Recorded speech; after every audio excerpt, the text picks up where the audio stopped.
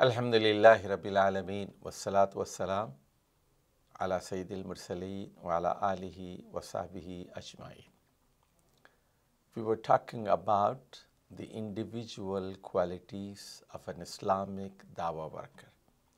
So far, in our previous 3 episodes, we talked about the concept of Tawheed, the concept of prophethood, and the concept of the hereafter. Today we shall talk about the importance of the Sunnah of Rasulullah sallallahu alaihi wasallam and the knowledge of the Sunnah of Rasulullah sallallahu alaihi wasallam and the love of Rasulullah sallallahu alaihi wasallam. How much it is essential for a dawah worker to be effective, and how much it is needed and how important it is. As you know, Muhammad Mustafa sallallahu alaihi wasallam is the last prophet, Khatamun Nabiyyin, and Islam is based on 2 things. As Rasulullah sallallahu alaihi wasallam said, "Taraktu fikum amrayn lan tadillu in tamassaktum bihima, kitabullah wa sunnatu nabiyhi." That I am leaving 2 things among you.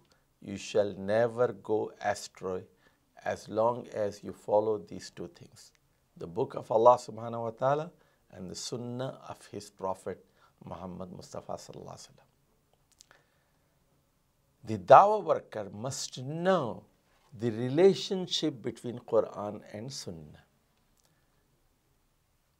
Many of the ahkam and teachings that are given in the Quran are of very general in nature, whereas the details are given in the Sunnah of Rasulullah sallallahu alaihi wasallam. For example, Quran says, "Aqimus salah." More than 30 times this order was given, establish the prayers. But the details of the prayers we find in the Sunnah of Rasulullah sallallahu alaihi wasallam, as he practiced, as he taught to the companions, as seen by the companions and as practiced by the companions. That's why the Quran says, لَقَدْ كَانَ لَكُمْ فِي رَسُولِ اللَّهِ أُسْوَةٌ حَسَنَةٌ. Indeed, in the life of Prophet Muhammad sallallahu alaihi wasallam, you have the best example, the best model. So every Muslim imitates the Sunnah of Rasulullah sallallahu alaihi wasallam. So one who is da'i, one who is muballigh, who is a dawah worker, he must know the Sunnah, without which he cannot make his dawah. And he should love him. Without love of Muhammad sallallahu alaihi wasallam, one cannot become a good mu'min, good believer. How can he be a dawah worker, a muballigh and da'i, without following the path of Muhammad sallallahu alaihi wasallam? So the knowledge of Sunnah is must. For example, Quran says, "Atu zakah." But who shall pay the zakah, the charity? And when the charity shall be paid? And what shall be the rate of zakat? So we know it is 2.5% if you have gold or silver or any other currency, cash, bank balance for more than 355 days. But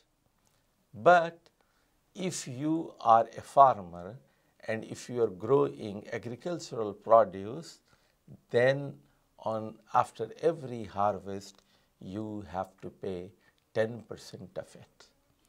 And if you have your own source of irrigation, the rate of zakat on agricultural produce will be only 5%. So, you see, all these details are not mentioned in the Quran. They are mentioned in the Sunnah of Rasulullah sallallahu alaihi wasallam. Muhammad sallallahu alaihi wasallam claimed himself that he is the messenger of Allah subhanahu wa ta'ala. And Quran, the book of Allah, says, وَمَا يَنْتِقُ عَنِ الْهَوَىٰ إِنْ هُوَ إِلَّا وَحْيٌ يُوحَىٰ. He does not speak from his own will. It is the God, it is the revelation of God which comes on his mouth. وَمَا يَنْتِقُ عَنِ الْهَوَىٰ إِنْ هُوَ إِلَّا وَحْيٌ يُوحَىٰ.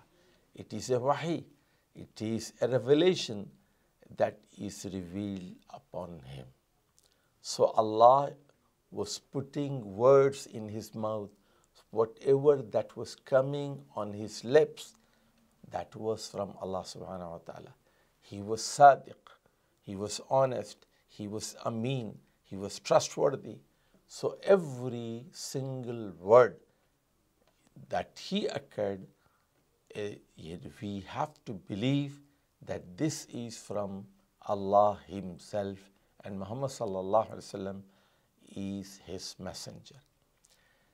And we have to imitate. Without love of Rasulullah sallallahu alaihi wasallam, we cannot imitate him. We have to love Allah subhanahu wa ta'ala. The Jews used to say, Nahnu abna'ullah wa ahibba'uhu. We are the children of God. We are beloved to him. We are chosen. But Allah subhanahu wa ta'ala told in the Quran, In kuntum tuhibbuna Allah fattabi'uni yuhibbukum Allah. If you are claiming that you are in love of God, in kuntum tuhibbuna Allah, if you are loving God, that is, if it is your claim, fattabi'uni, you must have to obey Muhammad sallallahu alaihi wasallam. Fattabi'uni yuhibbukum Allah. If you imitate and if you follow the footsteps of Muhammad sallallahu alaihi wasallam, then only God, the Allah subhanahu wa ta'ala, is going to love you. So, mere claim does not make you beloved of God. It is the teachings of God given through prophets that are important. They have to be followed. They have to be obeyed. And then only the Creator God is going to love us.